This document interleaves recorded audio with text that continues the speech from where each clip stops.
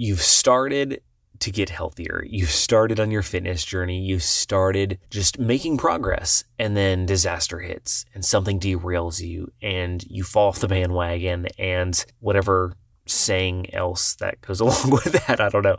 And you just struggle. You're constantly on this yo-yo back and forth, like I'm making progress and then I'm not making progress. Why do we keep failing? Why? That's what we're diving into today. Strap in and get ready for episode 178. Let's go. The future of fitness. How do you gain muscle mass? Fitness is not complicated. It's simple when you break it down.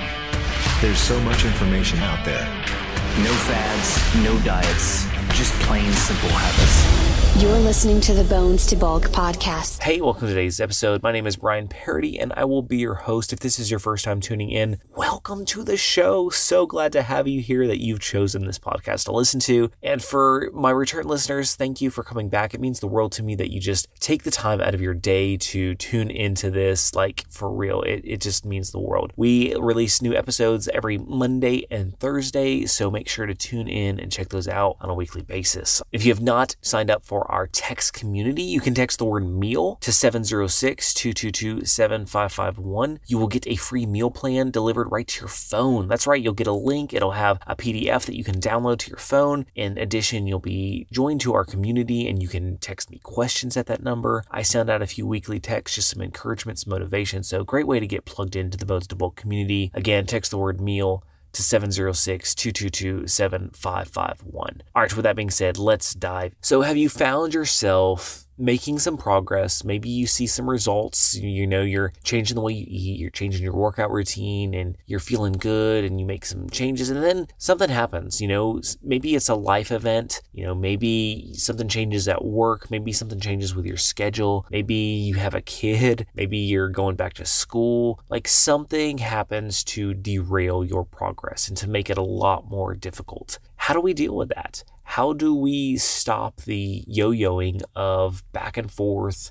You know, this is my week, I'm getting healthy, and then the next week is crap. And this is my week, I'm getting healthy, and the next week is crap. Like, you probably know this. If you've been at this for any amount of time, you've probably experienced a little bit of this. And it can vary as to how extensive it is. You know, I've seen it where it's, you know, maybe just a small derailment, whether maybe a week or two and things kind of get off track and then jump back into it. I've seen them go on for months where it's like a cluster and you're spinning out of control and you don't know what to do because, hey, it was working and I was doing great and I don't really know. Like, so what's going on? Why are we failing over and over? Well, first off, we've got to change our attitude towards failure, because failure isn't necessarily a bad thing. It can be, sure, and it can suck in the moment. We can be upset. Like, I mean, I can look back at failures in my own life and they were terrible. Like, I didn't enjoy them. I failed at fitness for a long time. I failed at, a lot of things. I failed at jobs before. Like, there's been a lot of things that I've had to work through, and it's never fun. It's never something you go home and brag about. Like, hey, I failed at this, right? It's like, dang it, I failed at this. I suck. Do I have it in me? Am I capable of even doing this? Those are the real thoughts, the real fears that pop up in your mind. You know, I was laid off in 2017, and it was devastating. I was working like 3 part-time jobs that were not the greatest. I mean, I was thankful for them because it was, you know, I had to take something, but it devastates you and you feel like, man, I've screwed up. I failed. Where did I go wrong? I shouldn't have taken that job to begin with, and then I wouldn't have gotten laid off. And we go down this rabbit trail of thoughts that just consumes us, and we place the blame on ourselves, and it can be a very dark place when we fail. And so, yeah, I know me saying like, oh, failure's a good thing. You're like, yeah, whatever. Failure sucks, Brian. Well, I get it. It does. And you're absolutely right. But the failure brings us to new places. Failure is the only thing that will sometimes get us out of the state we're in, because sometimes it takes us failing to realize, crap, I've got a problem. You know, how many times have you maybe hit rock bottom or hit a low place in your life? And yeah, it sucked, but it was a turning point in your life. You were determined that was never going to happen again.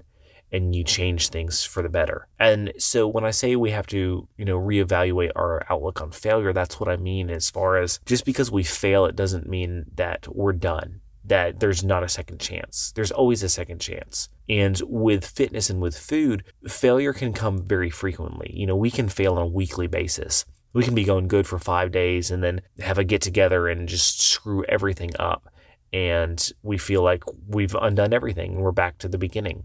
And first off, we have to realize that we're not. We're not back to the beginning. Even if we've undone some work, we're not back to where we started because we know so much more. Our mindset is in a different place. So we have to recognize that, like, hey, first off, yes, I failed. Second off, how am I going to allow that to affect me? And we can allow it to affect us in two ways.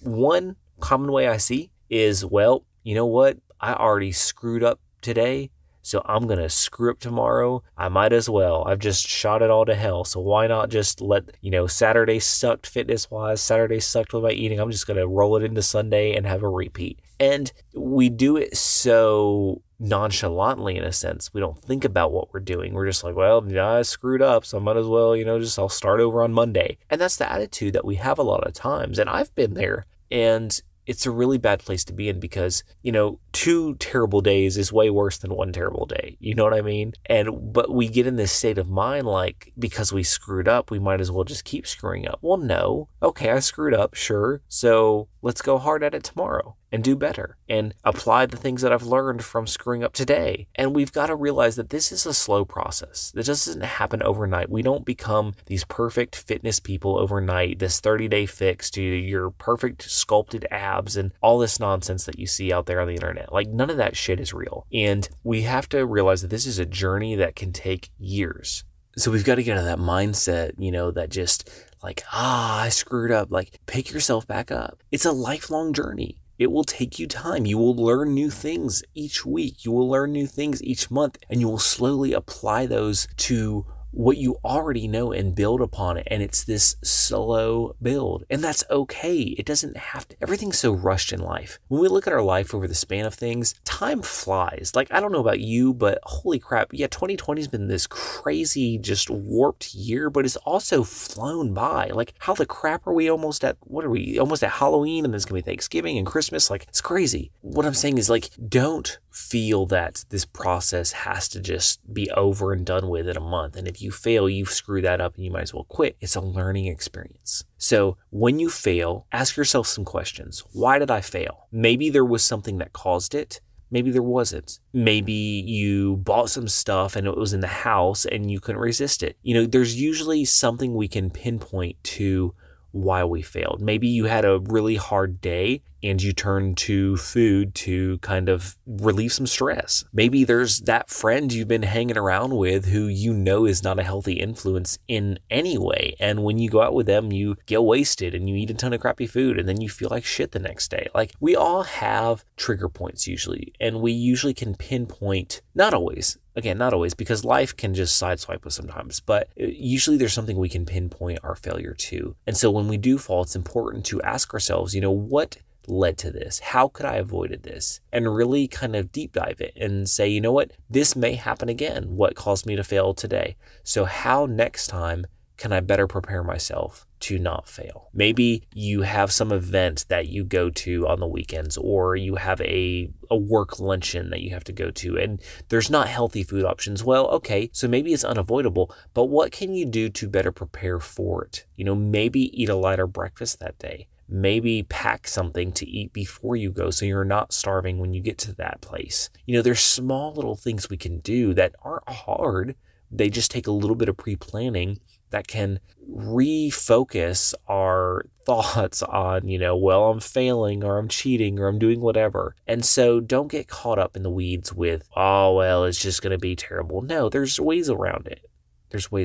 So I hope this encourages you if you are kind of back and forth, you have ups, you have downs, you have wins, you have losses. That's just part of life. I mean, we all do. I can count wins, I can count losses, like there's a lot of both. So I just want this to encourage you to keep going regardless. Don't let the failures slow you down. Don't just get overwhelmed with the sometimes yo-yo feeling of getting in shape. You are making progress. With that being said, if you are on any social media platform, please hit me up. We have a great community of people over on Facebook, a Facebook group. So if you're on there, check us out. I'm on Instagram, TikTok, Pinterest, YouTube. If you've not checked out our YouTube channel, I'm approaching 400 videos on there. Insane. So if you're curious on exercises or diets, like I probably have a video on it. So check that out at youtube.com/bones2bulk. All right, remember whatever walls or fears or failures you're experiencing, guess what? You can get past those failures. You've got this.